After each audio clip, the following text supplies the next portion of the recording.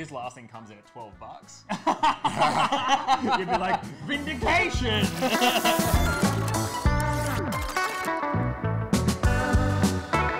G'day guys, welcome back to another episode of Wine for the People. Thanks so much for chiming in. This week we are tasting 3 wines and trying to guess, firstly, the variety and the price breakdown. What price bracket are they in? Courtesy, of course, of Different Drop, who have actually hand-selected these wines for us.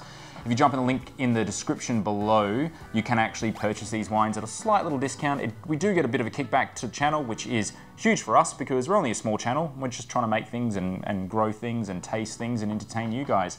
If you do enjoy some of these things, then definitely smash the like button or jump into the Discord, also in the description below. And that way you can have a direct chat with us at any time. But I'm talking way too much, not tasting enough wine. Let's get into it.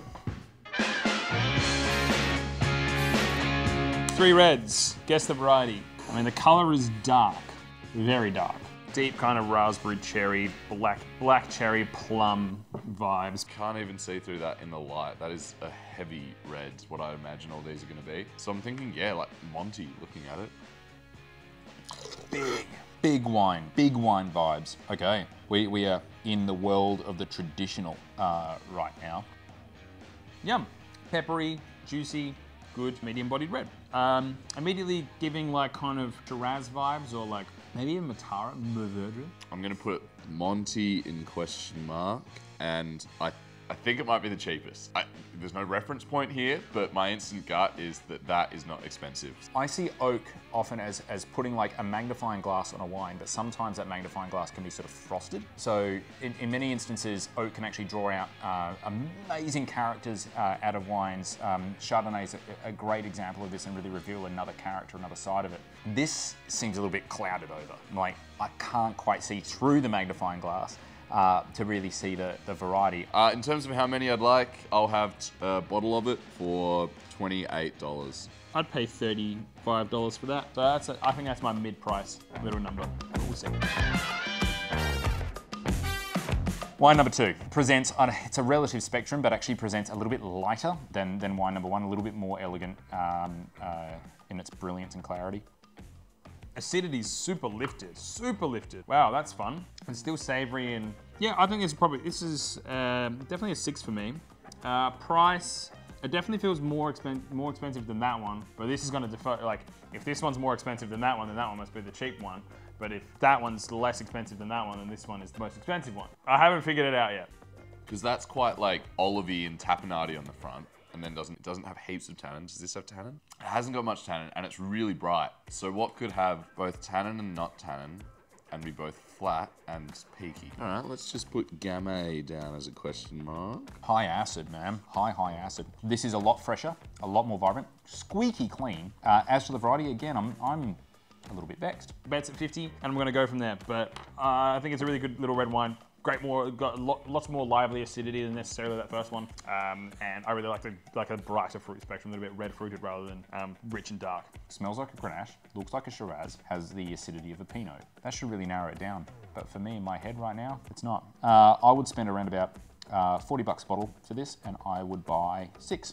Actually, if I got to buy 12, because I actually think it's really delicious. That's about it.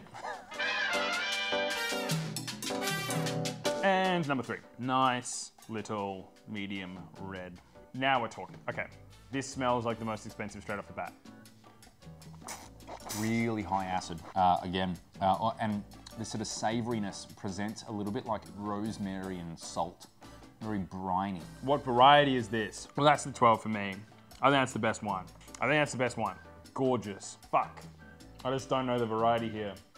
All right, here's my thinking. This is my favorite, therefore I think it's the cheapest. No, shit. Oh, far out, this game's hard. To be honest, my headspace is in Mataro, and I want to say that this is worth the most expensive amount. I don't think it is. I actually think the first one is the most expensive. I would pay a lot less than this. I'd pay probably $32, and I'd buy 1 bottle. It's got, yeah, but this one feels the best. You know what, fuck it, I'm going Syrah. That's what I reckon the variety is. This one's the best one. I find the food pairings that I want, personally, with this style of wine to be white wines. I want to have with like those foods with a white wine as opposed to those foods with a red wine. I'd find it really difficult to justify this. Although I know people who like this style and love, would spend a lot of money for it. I'm getting an inkling that this may be the most expensive wine. Cheapest is wine number 1. Mid is number 3, and high is number 2. High one is going to be 75, and the mid is going to be 45. That's it. My name's Rufus, and that's the Trufus. Okay? See what the other boys think. All right, next little bracket. 3 red wines, all the same variety. Yes. Apparently. Different price. Apparently. Believe that. How did you guys find it? It was hard, really hard. I see the similarities between 2 and 3 a lot more than I see the similarities between 1 and either of the others. Like, to me, 1 is like a really big heavy, like, I was thinking like Montepulciano, like that really big red number. And then later on I was like, could this be a Pinot? But then I'm like, that's not fucking Pinot. Which is now making me think maybe they're all Shiraz, but... Yeah. So I landed on Gamay. Knowing how we did last week. Yeah, exactly. Yeah. These Gamays. are definitely fucking Gamays. Yeah. Gamays. I haven't seen an oaky gamay like that before. No. But yeah, I went. You said Syrah, and I went Syrah. Like you mentioned Syrah, but you went on gamay, but I think it was Syrah. Yeah, it makes sense. That was my gut instinct here. To be honest, it kind of got more confusing the deeper I went. Yeah. And then at the end I was like, oh, this is this character. There's a flavor in this wine that I really dislike. Okay. And suddenly I'm like, oh, sweet. Mataro. Or Cinsault Carignan, or I actually think maybe, I don't want to say it's Nero. Oh my god, jeez. No. So I'm like, it could be. Nice. well done. Yay! Well done. Well What done. called it Syrah for you? What was That one was oaky. Yeah. That one was mid. That one was natty. Yeah, right, okay. Noah then, price point wise. Natural progression up. You reckon it's just Cheap, gone... mid, high. Wow, because I would never pay that. I actually went the opposite and went expensive, mid, cheap. We've all got completely different Oh, answers. sick! Because I've got cheap, expensive, mid. All right, Okay. cool. So yeah, you and I are both on the first one's the cheap one, and Yeah. you one that's the most expensive one. Dense, deep, rich, oaky. Aussie style Shiraz. Yeah. We only needed 3 bottles. I only needed, I think, I said 3, but honestly, could have less. Yeah, I had one for $28. Yeah, I had 3 for 35. And I'd go for $60. What's that movie that I didn't see? We've had one of these wines before recently and actually really enjoyed it too. Their Fiano, I think. They've got a Fiano, it was really nice. I had a bunch of different things. Is it from Alice Springs? Sorry. Blewitt Spring. Oh. What? Ooh. Yeah, no, the sand dunes outside of McLarenville. Well, I know Blewitt Springs. a mate of ours is in the Alice Springs Yacht Club, so I've heard of Stranger Things. All right, wine number 2, the reductive, stinky little number. Reductive and stinky. I It's don't know about all reductive that. and stinky.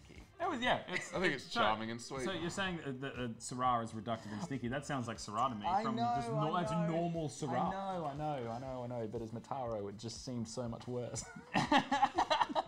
Yeah. Just normal Syrah. I wanted 12 of it though. I did really love it. Yeah. $40.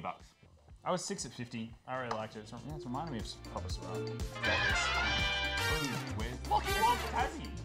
Tassie Syrah. Put them in price order. Because I reckon Noah is about to walk away. If this last thing comes in at $12, You'd be like, vindication! Hughes and Hughes, amazing. Brilliant. From Tassie. Tassie's where you should be growing more Syrah, less Pinot, please. 100%, yes. Because it suits the place, and this looks like proper Syrah, not Shiraz. This is, yeah. That was pretty good. My one of the week, that was. Not mine. Nah. Okay. Please don't tell me it's his last fucking one, though. I really like this. Yeah, I really like this a lot. What my are you talking favourite wine of about? the This week. is delicious. It doesn't smell very good, but it tastes great. This is just the Herve Souhaut thing. This is that like northern Rhone, pretty, but it's got some fucky things with it. And then it pisses off out of your mouth. Like Yeah, it doesn't it's stick like around for a too long. Bright, fresh, I think it wet- pisses in your mouth. That's what it does. That's how I It's felt it- fucking disgusting. It's 12 bottles, maybe $78, probably north of that, really. Yeah, I had it at 45 because I thought it was the middle one, but yeah, 12 bottles for sure. Oh man, I had the prices so right, so I did the wrong fucking order. Nicely done. He called it Syrah. And it's Herve Souhaut! And he called it.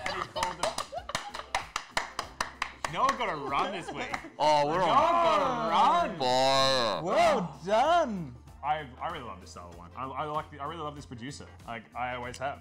I really like that wine. It's delicious. Like I think it's a good When that Herve Souhaut can look like this. Yeah, which absolutely. I love. Thrilled it when doesn't. it goes towards. Towards what though? Like it's just, I don't understand what is in here that you're not like. It's so simple and clean and easy. Yeah, it's I the. just don't like the flavour, Henry. But that's what it tastes I like. accept that. It don't taste good. I think it's awesome. I love them all. It's great. These two are both awesome, but I think let's go with taste consensus. And should we go? No, do it. Do Yeah, it. definitely. Do it. Yeah, do right. it. Herve Souhaut. I'm a one of the week. masochist. But you said one. Like we got to go democracy. Like I went 6 for the Hughes and Hughes. You went 12. Yeah, we can do that if you want. Nah, this one deserves it, man. You called Didn't it. you just think that one was mid? No, I thought the first one. No, I like that one. Herve Souhaut wins this week. Oh yeah. Much to my chagrin, I think it is deserving. It's awesome. Good stuff. Great Well job done. you this week. Very well done. Back winners. That was but that was the whole. That was all of it. Yeah. That was the varieties, the price points, and the freaking producer on the last wine. This guy. Yeah, that's pretty This good. guy. Yeah. Until next week, it'll be my turn. Yeah, you're due. Yeah, dude. Yeah. What?